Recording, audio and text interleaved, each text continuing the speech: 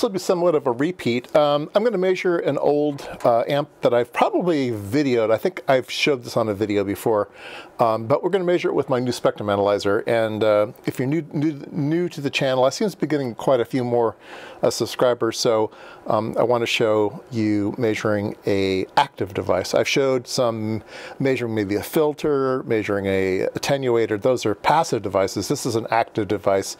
It requires some voltage and it has amplification. So we have to be very, very careful when we measure this on a spectrum analyzer, because it may output too much power and blow up your spectrum analyzer. You may actually enter too much power on the input of your amplifier and blow up the amplifier. Okay, let's get the spectrum analyzer set up the way we want it. So marked on here, it says this amplifier is good from 500 megahertz to 1.3 gigahertz. So let's just start at some, let's do a preset. Okay, we'll do a start frequency. Let's say 100 megahertz. We'll start there, and we'll let it sweep. We'll let it sweep all the way. Now we're going to be using our tracking generator, so we need to turn that on. Turn the tracking generator on. Now we can start thinking about the which level we want. Now that's the power that's going to be going into the amplifier, and our amplifier is a 10 dB amplifier. So if we input minus 20 dBm, we're going to output minus 10 dBm. So that sounds reasonable. So we're gonna leave it alone there. All right, so we will need to calibrate. It's just a leveling procedure or normalization procedure. So some people have said their spectrum analyzers, you just put the normalize button, it automatically does the store to ref and normalize both at the same time. For whatever reason, this software revision doesn't allow you to do that. It's grayed out. Normalize key is grayed out. It doesn't do anything. So you have to hit store reference, and then these now become things that you can do. And they're ungrayed, and I can zero it out. So anyway, so now we're normalized, okay? All right, and so we have, instead of dBm over here, we now have dB. So now we're relative. Everything is a relative measurement from now on, okay? So if you have the signal going straight through, it's 0 dB, all right? So we are going to connect the tracking generator to the input of the amplifier here, and the input of the spectrum analyzer we will put on the output here. All right.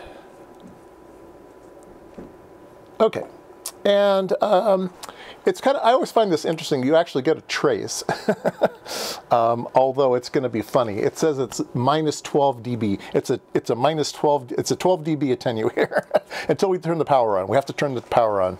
So now I'm going to turn the power on to the device, and there we go. Now we're at positive 10 dB of gain. So we can see we have 10 dB of gain everywhere, and we have every 10 dB of gain from about. I'll use the marker here, from about 450 megahertz to 3.2 gigahertz. It's a bit bumpy and stuff.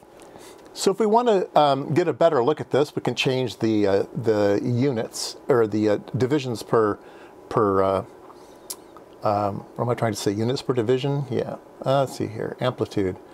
Scale per division. That's it. Scale per division. We can go even down to 2. Let's try 2 dB. We need to get the amplitude down here. We'll do trigger. We will set the reference position here to 0. There we go. So here is plus 2, 4, 6, 8. That's plus 10 dB of gain, and you can see it's wiggly up, down, wiggly up and down, wiggly up and down. Now, this wiggly may be due to some reflections in the cables and stuff, and some mismatch between the amplifier. We don't know if this is a 50 ohm amplifier.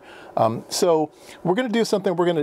I haven't done this on the channel before, but we're going to use some pads. People are wondering, why do I say, sometimes I say attenuators and sometimes I use pads. It means the same thing. It means the exact same thing. A pad is an attenuator. It's a passive attenuation device. Pad. Anyway, it's a pad or attenuator is like a potato or a spud. It's the same word, it's just different words for the exact same thing. Okay, so these are kind of padding.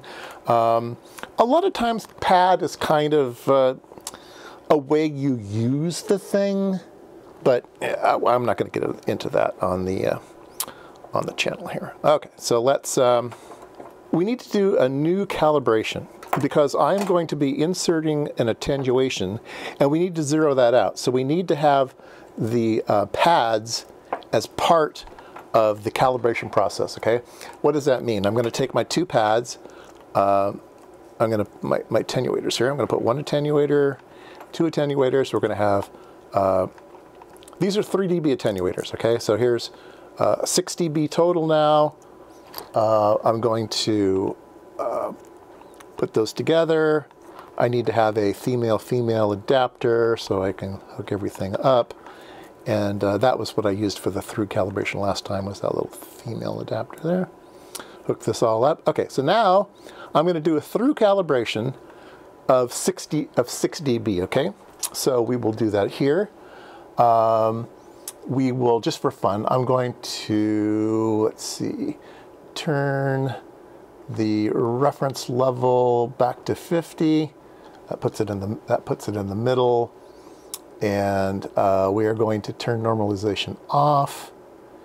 And let's see here. We are at -20. Okay, so we are still at 2 dB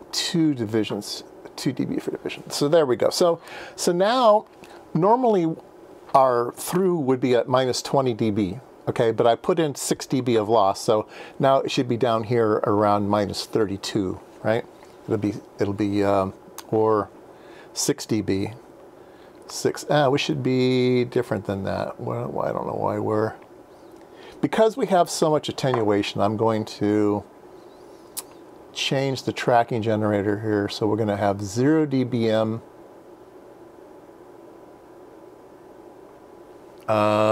Do I want to do that? Yeah, no, I need -10. I'm going to change it to -10. Okay, so the generator is now outputting -10, and I'm going to put in 6 dB. Make sure these are 6 threes. This is 3, and this is 3. Seems to be running a little low here, but anyway, it doesn't matter. We will store the reference, and then we'll normalize. So now we have a flat line, but we have 6 dB of attenuation to it. Sorry, this video is making me ramble on. Okay, so now what we're going to do is we're going to keep these 2 attenuators on the ends of our cables. So now, whatever we put between here will be the difference, right? We've already if we put these 2 together, it would be 0 dB apart, whatever the thing's going to do, all right? So we will put a 3 dB pad on the front. We will put a 3 dB pad on the back. And then we will turn on the power. And there we go. And the thing is still measuring plus 10 dB. Let's zoom in again. Let's change our units here to 2 dB. It's off the top, so we'll go back to our tracking generator. We'll lower the reference position to 0. And there we go. So I think the wigglies are smaller, right? So we could probably make them even smaller if we used a 6 dB pad or something. But I think for the measurement we're trying to make, we're doing really, really well. Now, some people may say, oh, well, you should measure that on a VNA. That could be true. I think the very, very most accurate way to make this measurement is on something called a scalar network analyzer. And a scalar network analyzer uses true power sensors, and it is quite accurate. They are big beasts. They are hard to set up. They are very expensive because you have to have multiple detectors, which are $1,000 each. And so it's just an expensive instrument. But a scalar network analyzer would be a very nice thing to have here. But I think what we can see here is that this particular amplifier, let me turn on the marker again. This particular amplifier does really well from about there all the way to about there. And then it goes up, it actually goes up to almost 12 dB of gain. So it actually, there's only sort of a usable range here. So if I set the usable range to maybe, let's say that's one end, and the other end, I'm just eyeballing it now, the other end maybe let's say is right there, right about there. And I said that's the usable range, okay?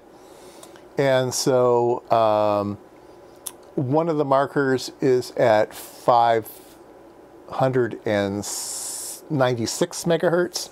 I have 555 written on the machine, on the amplifier here, and I have 1.3. And here it's, yep, 1.27, so 1.3 is probably pretty accurate. I think I was the one who created these labels, so I'm pretty sure I've done this measurement before, and that's why I put the numbers I did on it. And so, yeah, I'm going to stick with those numbers. You can use it above, you can use it here out to 3 gigahertz, but you have to be aware that it's no longer 10 dB gain, it actually bumps up a bit. But if you put it in a system and you calibrate it out, it really doesn't matter. It's still usable up there, okay? But to be aware of it. Okay, I hope my video edit's okay. I kind of stopped and started a few times. I had to put out trash and it's raining outside and stuff. But anyway, what I've showed was measuring a amplifier. You might have a mismatch to your measurement devices that causes some ringing. By putting in some external pads, you can dampen that ringing because both sides kind of see what they want to see and it kind of evens things out. Yeah, there you go.